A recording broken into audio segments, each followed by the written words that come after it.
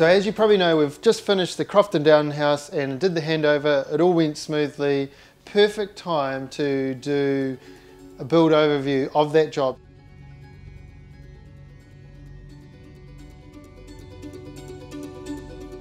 I'm Josh, a builder here in New Zealand. Let's look at this build start to finish.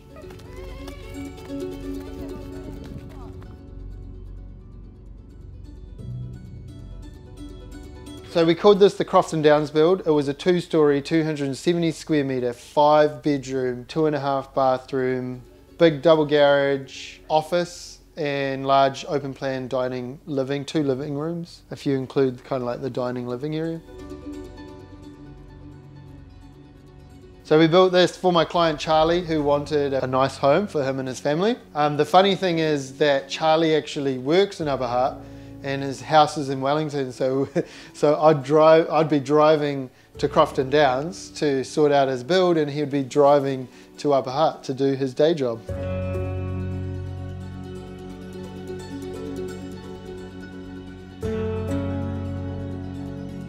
So Crofton Downs is one of the hilly suburbs in Wellington, just up the Nio Gorge. And at the end of a road there's a bunch of new builds.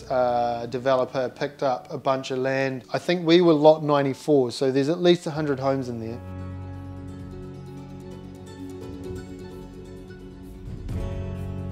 Charlie first called me in January 2020. I was actually on holiday and answered the phone and had a chat to him, and then pointed him in the direction of my mates at Prime Designs. And Charlie and I worked together through the design phase. Charlie actually did 7 rounds of revisions of his design to make sure that he got it working exactly how he wanted. And while this could be frustrating for the builder, we just want to rip into it. By helping Charlie work through the design phase, it meant that when we came to building it, we had already resolved a number of issues, and by that stage Charlie was reasonably hands-off.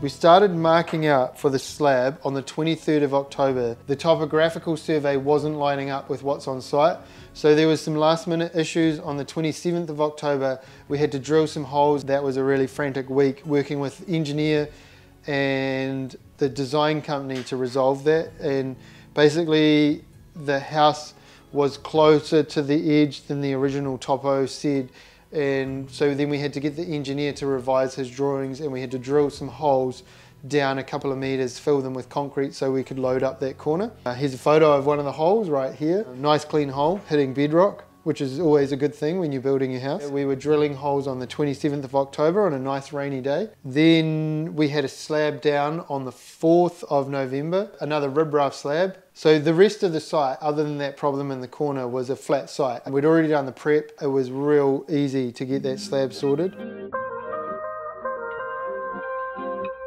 And then we had frames arrive on the 6th of November, so 2 days later the boys were ripping into framing. We then started the mid-floor, which is, you got the lower level and then you got the floor of the second story. We call that the mid-floor. We started that on the 11th of November, and by the 26th of November we had done all of the upstairs framing, and we were waiting on the upstairs roof trusses. At this stage we were starting to get real close to the Christmas shutdown. I think the roofer's last day was something like the 18th of December. And unfortunately we just missed that window. I think they did majority of the downstairs roof and they did a little bit of the upstairs roof, and then we missed that and we had a 4-week shutdown over Christmas. Now that's pretty standard in the industry. Most of January is a write-off really for organising big stuff. Some people come back real early, like the builder in particular came back early in January, but then the roofing crew didn't come back to finish the roof until about the 20th of January. So essentially from the 18th of December to the 20th of January was kind of like downtime or dead time.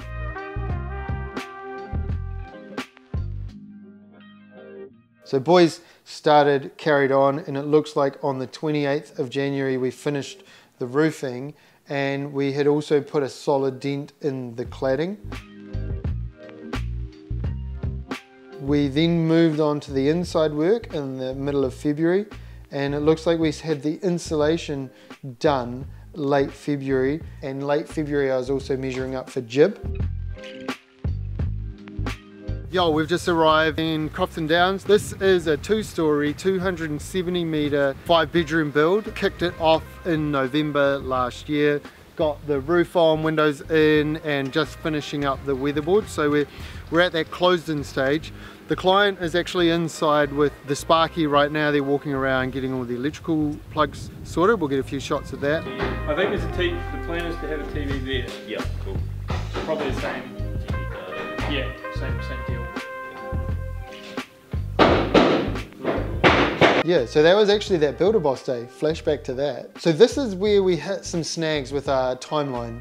It was really tracking well. And then there was a couple of things. There was the laundry chute. There was a big change to a downstairs internal cavity slider. It went from being 3 sliding doors that hung in an opening. So I think the main thing we need to resolve is the door, is that right? Definitely. We worked with the client and we decided that he would prefer the largest possible opening, and we suggested a CA slider. That did mean that essentially for 4 weeks while we found that CA slider, got it made, got it installed, that the build pretty much sat on hold because we couldn't do any more internal lining and we couldn't carry on with the paint and the plaster until we resolved those things. So there was the laundry chute. We're just sussing out the details for the laundry chute. It wasn't an issue, it was an add-on that had to be resolved, and we kind of had to resolve that before we got the build back onto the normal timeline. Then we sorted out the CA slider, that chewed up about 4 weeks. So that's a good example of how we can take a typical build and a typical timeline and we can load that up and we can say, all going to plan, we can do your build within this time period. But as soon as we start adding things or changing things, it's like a domino effect, and this one hold up here means everyone else's time just gets bumped a whole nother 4 weeks, and if not sometimes more, because if we've already got a predetermined slot with that guy and now he goes and does some more jobs, we then have to work out his next best slot that he can give us. And so it does become like, you know, I've talked before that I'm a professional juggler, and it is a little bit like that. We move this slot here. It's not just a matter of telling everyone come back in 4 weeks. We have to find out where everyone's new slot of availability is and give them an updated timeline and even inform them, hey, we are back on track now.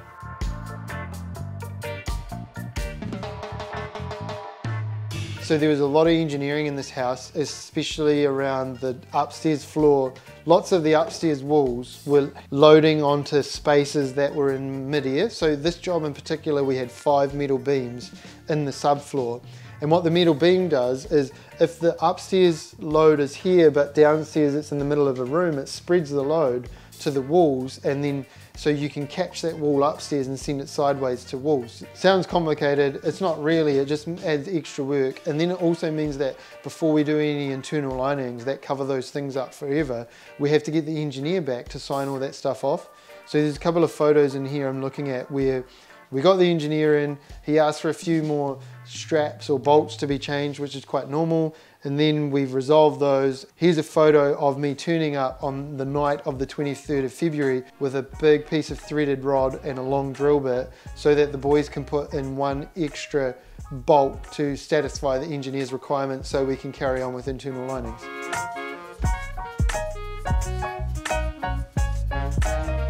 On the 6th of March, we had just finished the external painting, and then that means we can drop the scaffold. Now that's a great achievement because we can stop paying a hefty weekly rental on that scaffold.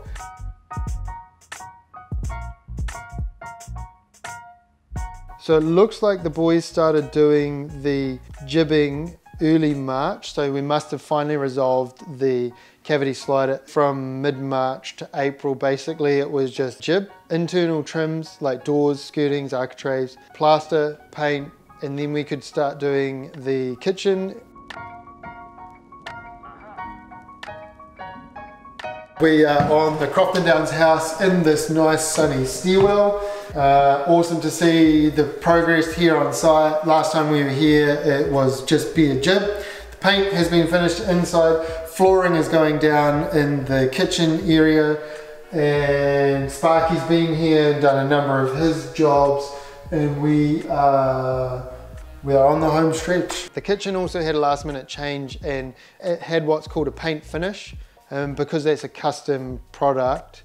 So the paint matched a specific resin color, and because of that there was a much longer lead time on producing and installing that. So once again the job had a hold up because we can't measure the kitchen bench top until we have installed the cabinets, and we can't install the cabinets until we've got the paint finish.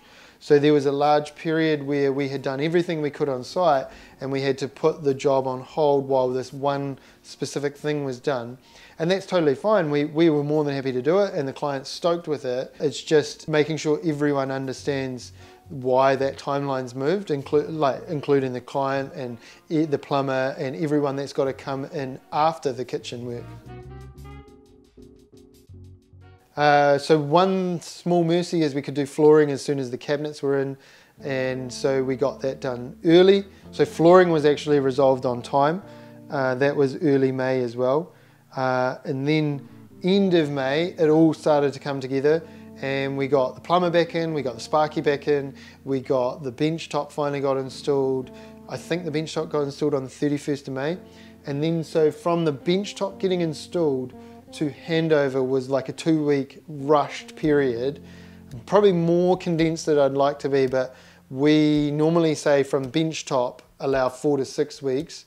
But in this instance here, because everyone was stacked day after day after day, we managed to get that done. Is this a good overview so far?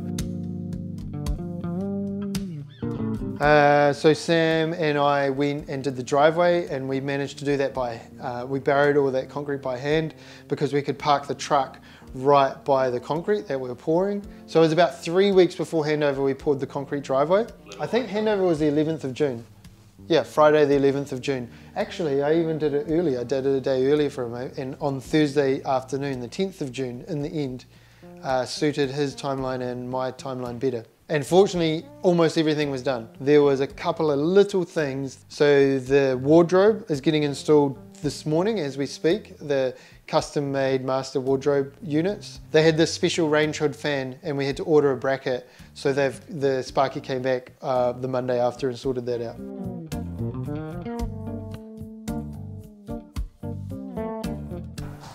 This is the first triple leaf cavity slider I have installed, and it was a bit of a mission working out the details. Most of the time it will be open, but when you want to have a private conversation in here or watch TV, you shut the door. See ya. It was a big house for sure, and there was lots of space in it, but it still feels like a family home. I think there's some things like the larger garage and the office space, because the client's wife would work from home a couple of days a week. Like those sort of things made it bigger, but they also make it more usable and more functional for their family. It was definitely a cool project to be involved in, and I'm proud of what we built. And when you stand back and look at it, and when you look at like how we worked with the client to help them work out their vision for the project and help them bring it together, I'm proud of what we achieved.